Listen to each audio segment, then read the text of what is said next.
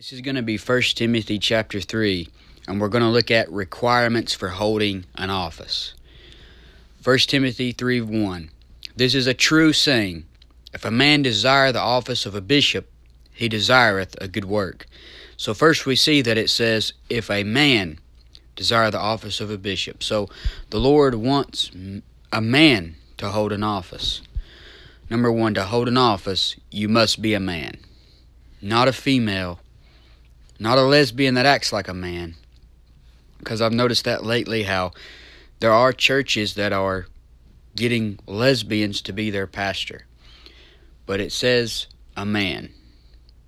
And 1 Timothy 2:12 says, but I suffer not a woman to teach, nor to usurp authority over the man, but to be in silence. So no matter how much the woman may act like a man, she's still not a man. It doesn't mean men are better. There are many things women can do that men can't do. For example, the best example is a man can't have a baby, and a woman can. But for the most part, I see more good Christian women than I do men. However, their requirement is still the bishop must be a man. And it's just that nature itself tells you that a woman pastor is unnatural. It's not just the Bible, but nature itself tells you.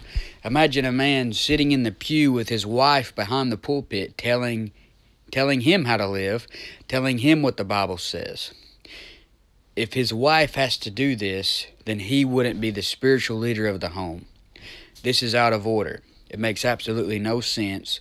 Not only is the woman in error for having authority over her husband and the other men, but the man may be even more accountable because he would be a sorry excuse for a spiritual leader. It works both ways. Not only would the woman be wrong, but so would the men be wrong to sit under this type of unbiblical foolishness. It's foolish, and it looks so out of order. But what are some qualifications for holding an office? Let's see some more things in this chapter. And I just want to say, I do not hold an office. I don't believe I'm qualified to hold any type of office. But these studies on here certainly, they don't make me a pastor. I just put these on here to help people get interested in the Bible. I don't have any experience in holding an office, but I do believe the Bible, and I believe the Lord laid out the qualifications in this chapter. And they are for everyone to believe and follow. So just because someone doesn't hold an office doesn't mean they can't come to the Bible and determine what type of man should hold an office. So all you need to do to be qualified to know who should hold an office is to come to 1 Timothy 3 and let the Bible tell you. And that's what I'm doing. 1 Timothy 3:2, a bishop then must be blameless, the husband of one wife, vigilant, sober, of good behavior, given to hospitality, apt to teach.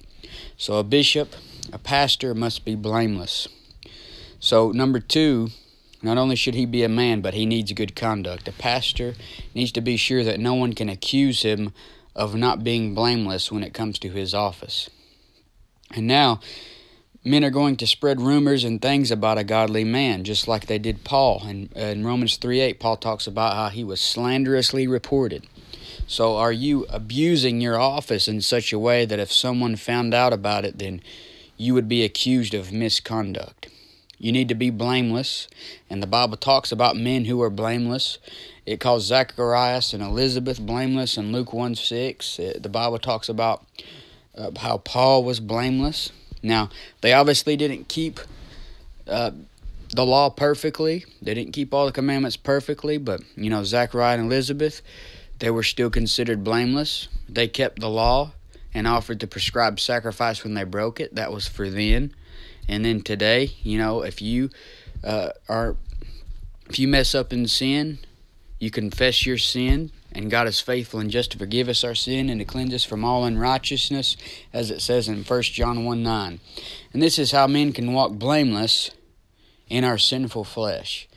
If I mess up, and you're going to mess up, I confess my sin, and God's faithful and just to forgive me for my sin and cleanse me from all unrighteousness. So, the bishop must be blameless. So this knocks out a man who isn't sure if he wants to be a man. A man who is transgender is not qualified. He needs to get his heart right with God. That is wicked and an abomination in the eyes of God. And all these churches who we hear about today who are getting transgender pastors, they have no spiritual discernment. It's a joke. So a bishop must be a man who knows he's a man. He must be a man, not a lesbian, and not a man who's some perverted sissy who wants to pee in the same bathroom as my 3-year-old daughter and as your 10, 11, 12-year-old daughter. That's not a man you should be under. That's a pervert. 1 Timothy 3:2 says, a bishop then must be blameless, the husband of one wife, vigilant, sober, of good behavior, given to hospitality, apt to teach. So a pastor must be the husband of one wife. So he needs to be a man. He needs to have good conduct. And number 3, he can't be a ladies' man. And that's a hard thing for many pastors today. But many wicked women are in churches who dress immodestly, and many times they try to seduce a preacher. All throughout the Bible you see women messing up men, and a pastor needs to stay faithful to his wife in actions and thoughts, because those thoughts will lead to him disqualifying himself. And Matthew 5:28 says, but I say unto you that whosoever looketh on a woman to lust after her hath committed adultery with her already in his heart. And if a pastor steps out on his wife and joins flesh with another woman, then he should step down. If a pastor has some weird beliefs, thinking he can be married to more than one woman at once, then you don't want that for a pastor. You don't want a polygamist as your pastor. That's a disqualification. But the famous question, the one everyone wants to know, the famous question revolves around the phrase husband of one wife. Does it mean, can a man who is divorced and remarried still be a pastor? Does it mean that a divorced and remarried man can't be a pastor? Many believe a man is still married to his first wife even after the divorce. And they believe that, without exception, whether he was in the wrong or she was in the wrong or whatever that may be. However, I believe if a man is divorced for scriptural reasons, then he is free to remarry and is divorced from his first wife. And since he is scripturally divorced, if he remarried, he would still be the husband of one wife. And here are some grounds for divorce and remarriage in the Bible. I know people say that there is never a time where you can get divorced and remarried, but there is. And number 1 is in Matthew 5:32. It says, but I say unto you that whosoever shall put away his wife, saving for the cause of fornication, causeth her to commit adultery. And whosoever shall marry her that is divorced, committeth adultery. So there you have fornication. Jesus said it himself. Fornication is grounds for divorce. Number 2, desertion. In 1 Corinthians 7:14 through 15 says, For the unbelieving husband is sanctified by the wife, and the unbelieving wife is sanctified by the husband. Else were your children unclean, but now are they holy. But if the unbelieving depart, let him depart. A brother or a sister is not under bondage in such cases, but God hath called us to peace. So that verse just said, if the unbelieving depart, let him depart. A brother or a sister is not under bondage in such cases. So if your husband or wife leaves you, just deserts you, you're free to remarry. You're not under bondage in such cases. And number 3, of course, if a spouse dies, then you are free to remarry and it not be a sin. So the question to ask yourself about the husband and one wife, the big question is, if a man is divorced, is he still married to his first wife? I believe when a man is divorced for scriptural reasons, he is free to remarry, and he would still be the husband of one wife. So basically, I just believe when a man is divorced from a woman, she is no longer his wife.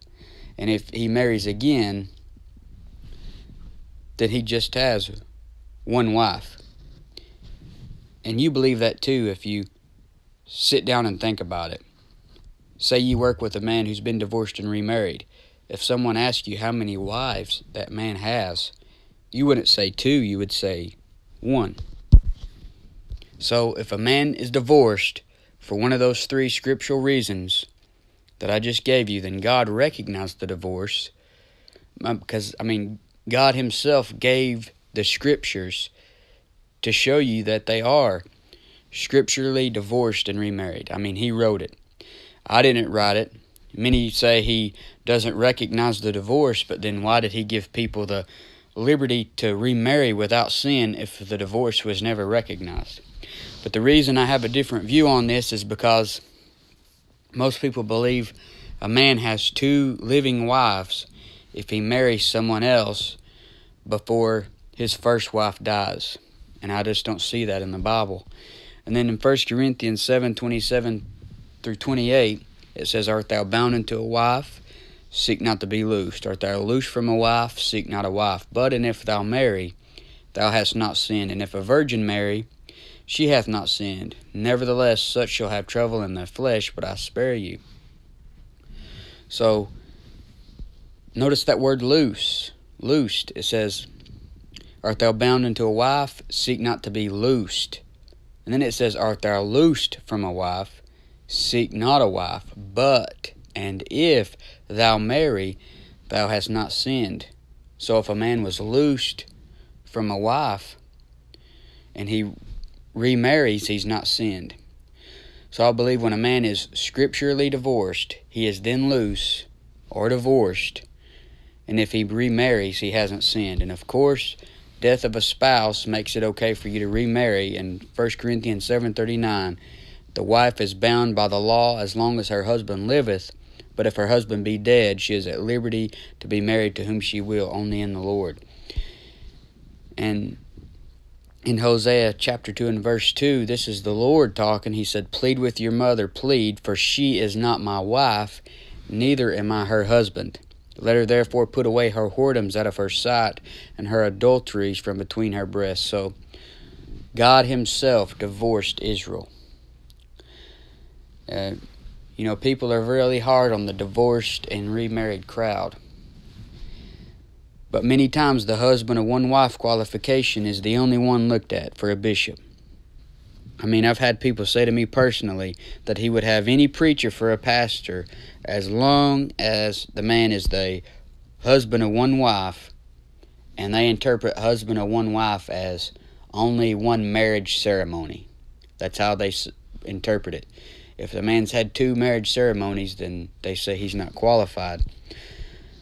So most men teach husband of one wife means one marriage ceremony. But they allow a man who has been remarried after the death of his spouse to hold an office, even though he's had two marriage ceremonies. But that man has just what they're against, two marriage ceremonies. But if the verse means only one marriage ceremony, as they interpret it, or only one ring, the verse didn't give any exceptions. It didn't say the husband and one wife unless his spouse dies. The verse didn't give any exceptions. So even the man whose wife dies would be disqualified if you take that interpretation. I don't take the interpretation that it means one marriage ceremony. And even if you do, then you can't say that unless his wife dies, because it didn't give that exception. And if you're just gonna take that exception, why don't you take the other two exceptions, which is if the spouse commits fornication, he's free to remarry. If she deserts him, he's free to remarry. And if she dies, he's free to remarry. Why do you only take the one exception? But I believe, like I said, if a man is divorced scripturally, then he is free to remarry without any sin on his part. And since it was a scriptural divorce, the Lord recognizes the divorce and only sees him as the husband of one wife when he remarries. But now if a pastor is just a ladies' man and just cheats on his wife, then he's not faithful to the one wife he has. He's joined flesh with another woman. She becomes his wife physically. And 1 Corinthians 6:16 says, What, know ye not that he which is joined to an harlot is one body? For two, saith he, shall be one flesh. So you can become one flesh with another woman besides your wife if you step out on her and commit fornication. And that man that does that, if he's a pastor, he should step down. But now I don't really like to talk about this topic because people are just going to get upset about this belief that I have on it. So I usually don't even mention it except when it comes up in the verse-by-verse studies. And I don't have any motive for believing it the way I do other than I'm just trying to have the correct Bible interpretation. And I have so much more to lose for believing it the way I believe it because, I'm not a pastor. I'm not a deacon. I've had the same wife my entire life, my entire married life. And I've only been with one woman my entire life, the one I'm married to. And Lord willing, I don't see a divorce in my future. So I'm gaining nothing by believing the verse the way I just explained it because it's not benefiting me either way. I don't hold an office. I've not been divorced and remarried. I'm actually probably losing some friends most likely by believing it the way I believe it. But I know men who aren't divorced and remarried, but since they have the same interpretation that I just gave you, they're not even allowed to preach at certain churches or on certain radio stations. This is many times the unpardonable sin among Baptists is they'll just do away with you if you're a divorced and remarried preacher or pastor. But the issue is so controversial that if you don't believe it the way someone else believes it, then they will break fellowship with you, even if you aren't divorced and remarried. Now, a man who is just a whoremonger or someone who just who just up and leaves his wife, obviously they shouldn't be a pastor because the Bible says in Hebrews 13:4, marriage is honorable in all, and the bed undefiled, but whoremongers and adulterers God will judge. So a man needs to be faithful to one woman, and obviously not a polygamist. A polygamist, he's obviously disqualified. He's not the husband of one wife. And that still applies today. Even though you don't know a polygamist, they say there's around 50,000 polygamists today. And that was common. And throughout the Bible, you see men with more than one wife. You see it over and over again. It's like this. If a man is serving God and doing the best he can, staying prayed up and confessed up, trying to lead his house and his wife the best he can, and the wife just goes berserk and leaves him, then how is that his fault? Why should he have to step down from being a pastor? And why would marrying another woman after his wife left him so that he doesn't burn in his lust, why would that make him the husband of two wives when there were scriptural grounds for divorce and the Lord said himself he's loosed? Just doesn't make sense to me to say he has two living wives and then disqualify him when there was no sin on his part. Now, number 3, a requirement is he can't raise hell like a lost man like he used to. He can't party like it's 1999 like he used to. In verse 3, it says, not given to wine, no striker, not greedy of filthy lucre, but patient, not a brawler, not covetous. So a lot of men, before they were saved, just go out and do what they call raising hell. And the only time a pastor should raise hell is when he preaches on it. But there's a lot of people going around doing what it says not to do in verse 3. But a pastor shouldn't drink wine or be a striker or a brawler, but patient. Because people may spit in your face, they may threaten you, cuss you, or slander you, but you have to be slow to anger. Proverbs 16:32 says, he that is slow to anger is better than the mighty, and he that ruleth his spirit than he that taketh a city. Proverbs 15:18, a wrathful man stirreth up strife, but he that is slow to anger appeaseth strife. So some people get so mad so fast that they will just bite someone's head off or knock it off, especially on the road. Maybe you have road rage. If you don't press that gas exactly as it turns green, you're going to get blowed at. But what if you get mad and blow at someone that you were trying to win to the Lord, and then they see you drive by after blowing your horn and flipping them off and cussing them? And you know when you get blowed at that it drives you crazy. Sometimes you have to blow to stop a wreck, but you don't have to blow as soon as the light turns green. Give somebody a chance. Some men have a lifestyle of just drinking and fighting and cussing and fornication, and some Christians even continue in these sins after they're saved. But Paul is telling Timothy to look for faithful men who don't go out and raise hell, as they say. A pastor shouldn't be chasing wild women. Like I said, he shouldn't be a ladies' man and fighting at the drop of a hat. You hear stories about old-time preachers fighting sinners who maybe cuss them or something. That's not being a man, that's being foolish. 1 Timothy 3:4 says, "One that ruleth well his own house, having his children in subjection with all gravity." So next, number 4, train up a child in the way he should go. A pastor needs to run his house right. He shouldn't let his kids do whatever they want to do. He needs to train them up with biblical principles. He needs to teach them the word. He needs to live godly in front of them because he is their pastor too. If he is preaching one way and then doing something different at home, then he's not training them up right. Now, if a man trains them right and they still stray, it's not his fault. That doesn't mean he wasn't running his house right.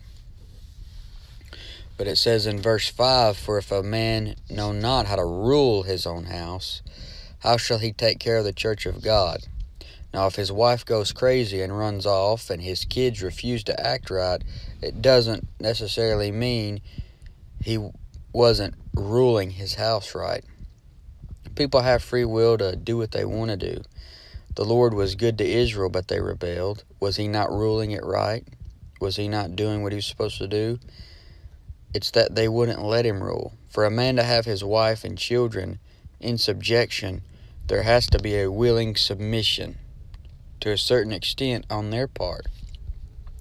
And some women and children wouldn't submit to a man if you threaten their life. And then that would be wicked for you to threaten their life. So a pastor needs to try his best to live right, try his best to be a spiritual leader of the home, but this doesn't mean being violent or hateful, because there has to be a willing submission on the family's part. If he had to hold them down to get them to do right, then they're really not submitting. You're just doing what he says out of complete fear. But people are rebellious. And if a man has a lot of kids, most likely one of them is going to go crazy eventually. 1 Timothy 3:6 says, "Not a novice, lest being lifted up with pride he fall into the condemnation of the devil." So next, he can't be a rookie. A novice is someone new to the faith who doesn't know much, and this type of person would make a mess of holding an office. It's natural for them to be cocky and prideful. And when he gets lifted up into pride, he falls into condemnation of the devil. Proverbs 16:18, "Pride goeth before destruction, and an haughty spirit before a fall." Pride has to do with destruction, not a rainbow. The rainbow has to do with God's promise. Your pride is a sin. 1 Corinthians 8:1-2 says, "Now as touching things offered unto idols, we know that we all have knowledge. Knowledge puffeth up, but charity edifieth. And if any man think that he knoweth anything, he knoweth nothing yet as he ought to know." So this person in their pride gets puffed up in their knowledge. They have learned some things and begin to think they are smarter than everybody else. And if you think you know the Bible so good, then look up a list of all the names that are in the Bible and give a brief summary of each person, or tell which books of the Bible the people are mentioned in. You'll find out real fast that you don't know the Bible at all, and definitely not as much as you thought you knew. But you do realize that there are men who have the whole New Testament memorized with parts of the Old Testament, and you don't know more than everyone else. And even if you did know more than an older Christian, you still don't have the experience that the older Christian has. But pride goeth before destruction, and a haughty spirit before a fall. A novice lifted up in pride will fall into condemnation of the devil. And that's why you fall into condemnation, is because of the pride. You think you're so smart, but then the Lord just lets the devil do some things to you, and you find out you're no match for him without God. And then a novice, they're not going to know as much. And one of the other requirements that I didn't really go into earlier was being apt to teach. A novice isn't very apt to teach. He doesn't know as much. He doesn't know very much, even though he thinks he does. But a pastor needs to be able to teach the Bible. He's going to have to know the Bible, but because that's who's going to feed the sheep. That's who's going to feed the congregation and help them grow by hearing the word. Now verse 7, moreover, he must have a good report of them which are without, lest he fall into reproach and snare of the devil. So a pastor needs to have a good reputation in the sight of unbelievers in his town or city. He needs to have a good report of them which are without. Or if he is known all over the country, he should have a good report. At least don't let anyone be accusing you of evil things and it be the truth. Because people are going to say bad things about you that aren't the truth, and you can't help it. But don't let it be the truth. Titus 2:7-8 says, in all things showing thyself a pattern of good works, in doctrine showing uncorruptness, gravity, sincerity, sound speech that cannot be condemned, that he that is of the contrary part may be ashamed, having no evil thing to save you. So be good to people, always be kind, always hold your temper, don't give them any bad things to say about you. Now verse 8, likewise must the deacons be grave, not double-tongued, not given to wine, not greedy of filthy lucre. So the deacons must be grave. They need to be serious-minded. You ever been around someone who just has to make a joke out of anything and everything you say, and they can't get through a conversation without constant sarcasm? Even when the person is trying to have a serious conversation, they just keep on with the sarcasm and the jokes and everything's funny. This isn't a good quality to have in a person. So the deacons need to be grave, and they shouldn't be double-tongued. But you have a lot of deacons who are double-tongued, who will go along with the pastor to his face, and then behind his back say something else. And of course they shouldn't be given to wine. Notice it says not given to much wine. Now a person may jump up and say, well, wine is okay as long as you aren't given to much wine. But compare this with other verses like in Titus 1:7, where it says, for a bishop must be blameless as the steward of God, not self-willed, not soon angry, not given to wine, no striker, not greedy of filthy lucre. So notice here, it says not given to wine, and leaves out the word much. It's not how much you drink, it's about staying completely away from it. Complete abstinence from drinking, because Proverbs 20 and verse 1 says, wine is a mocker, strong drink is raging, and whosoever is deceived thereby is not wise. So not all wine in the Bible is strong drink. Isaiah 65:8 talks about how new wine is found in the cluster. So that's just grape juice. And when Jesus turned the water to wine, it was wine as in unfermented grape juice. Proverbs 3:10 talks about this kind of wine that's not strong drink. It says, so shall thy barns be filled with plenty, and thy presses shall burst out with new wine. It's not strong drink when it comes out of the presses. Any good wine in the Bible is unfermented grape juice, and the bad wine is strong drink. So no Christian should drink strong drink, and if you're looking for a good quality in a pastor or a deacon, then they don't need to drink. If you love to drink, if somebody says, well, I just love drinking, then don't drink alcohol, drink Kool-Aid. Drink sweet tea, drink coffee. When I get off work, I have me a cold one. I have a cherry limeade Crystal Light. It quenches your thirst, and it tastes good, and it don't get you drunk because it's just water with drink powder. Get you some high C, get you some water. You can drink all the water you want. If you love drinking so much, just drink something that's not alcohol. I've never tasted alcohol, but I've smelled it, and it doesn't smell very good. I don't understand why people just continuously want to drink it. But a good quality in a pastor or deacon is complete abstinence from wine. Now, verse 9, holding the mystery of the faith in a pure conscience. So the Bible has some mysteries in it. Every person should familiarize themselves with these mysteries and with the Bible itself. I'm going to show you these mysteries. Romans 11:25 says, "For I would not, brethren, that ye should be ignorant of this mystery, lest ye should be wise in your own conceits, that blindness in part has happened to Israel, and to the fullness of the Gentiles be come in." So this is the mystery of the blindness of Israel. If this hadn't, if this hasn't gotten a hold of you yet,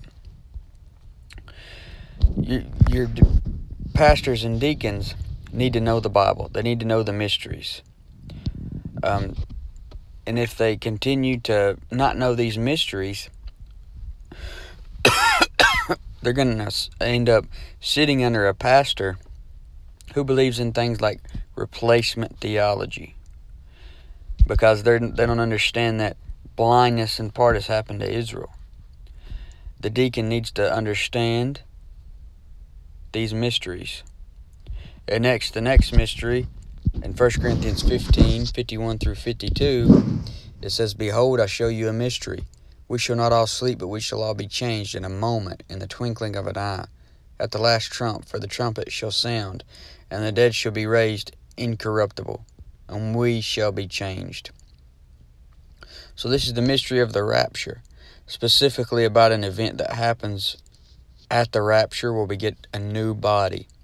And if a deacon doesn't familiarize himself with this mystery, he could be in danger of sitting under a pastor who believes the church goes through the tribulation, which causes a lot of other doctrinal errors.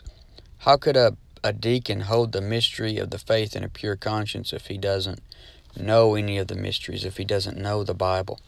A lot of people say, well, we'll make him a deacon because they just look at one thing. Is he only been married one time? There's so much more to it than that. He needs to be a Bible man. He needs to know the Bible.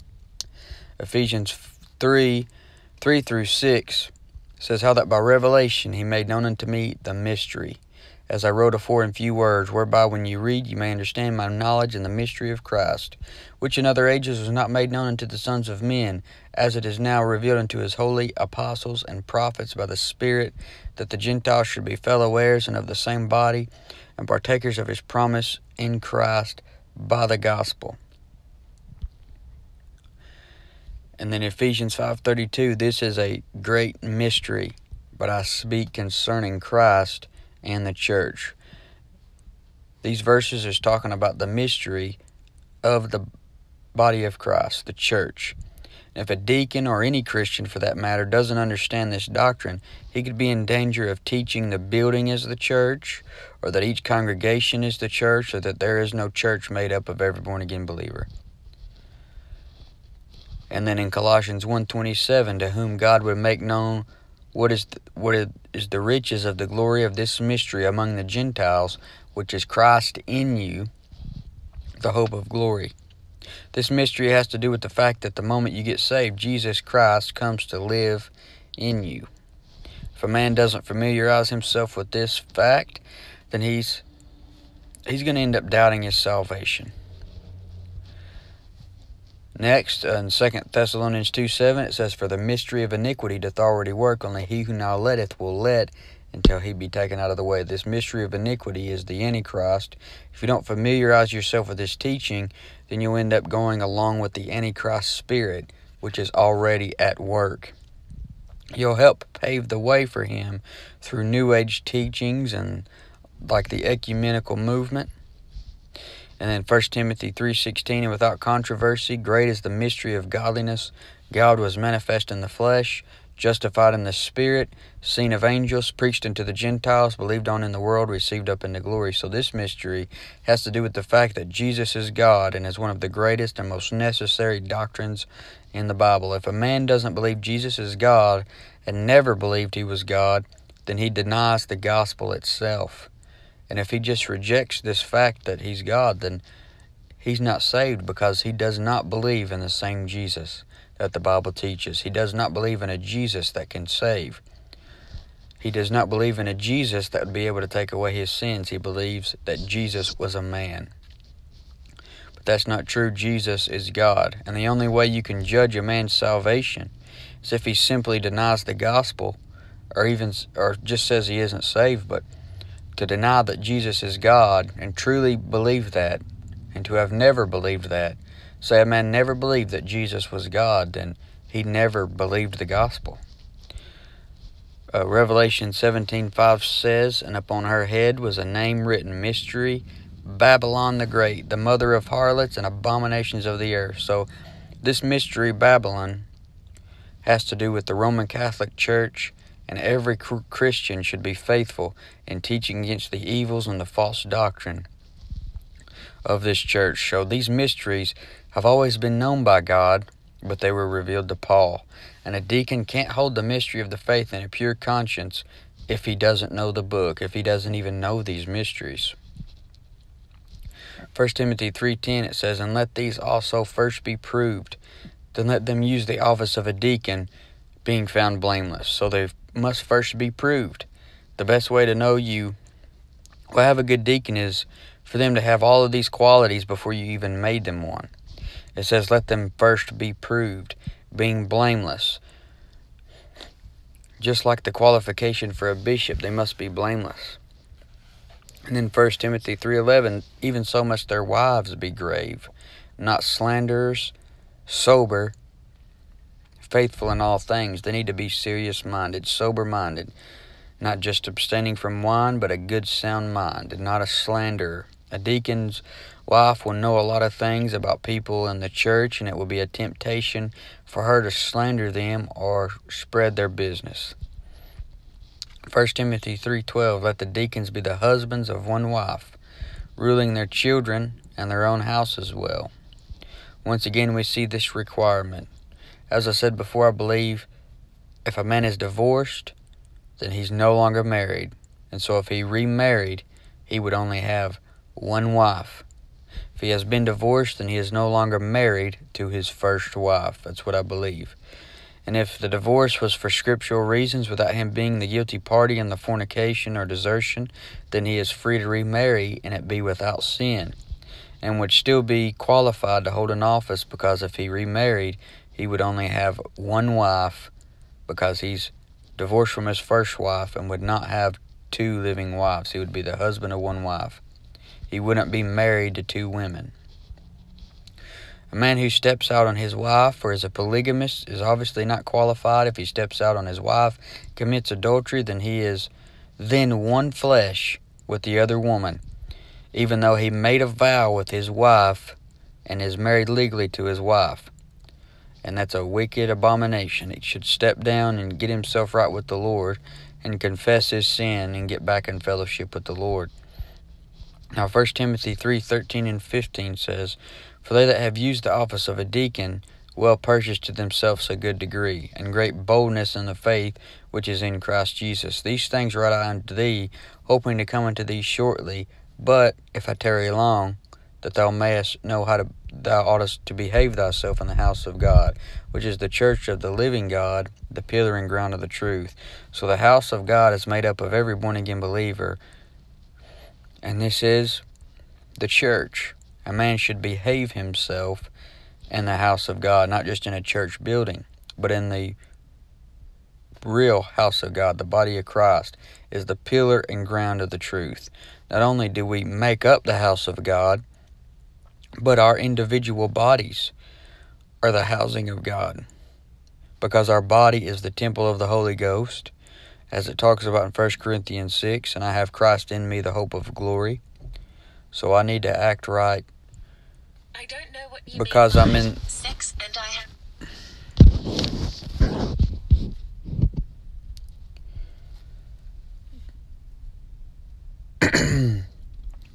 so I'm in the body,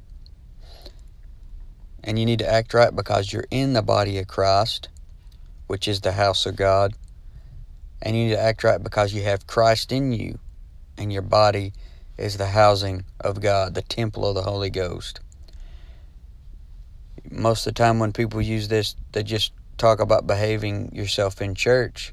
But to take it a step further, if you think about it, you're always the temple of the Holy Ghost. Christ is in you. Now 1 Timothy 3:16, and without controversy, great is the mystery of godliness. God was manifest in the flesh, justified in the Spirit, seen of angels, preached unto the Gentiles, believed on in the world, received up into glory. As I said, this mystery of godliness has to do with the fact that God came down in the flesh. He was manifested in the flesh. 2 Corinthians 8:9 says, though he was rich, yet for your sakes he became poor. God came down in the flesh as a baby, grew up, lived a sinless life after being virgin born. He died for sinners voluntarily, even though he was completely innocent. He was justified in the Spirit because his works show that his Spirit was the Holy Spirit, even though at the same time he had a body like our flesh, and he had a man's soul and a man's spirit. At the same time, he was completely God with the Holy Spirit. His man's spirit is the one that went up to the Father when he said, into your hands I commend my spirit. When he died for us on the cross, he was not half man and half God. He was fully God and fully man. You can explain it, but you must believe it. It's a mystery. Without controversy, great is the mystery of godliness. God was manifest in the flesh, justified in the Spirit, seen of angels, preached unto the Gentiles, believed on in the world, received up into glory. So the fact of God being made manifest in the flesh is without controversy. There was no other way around it.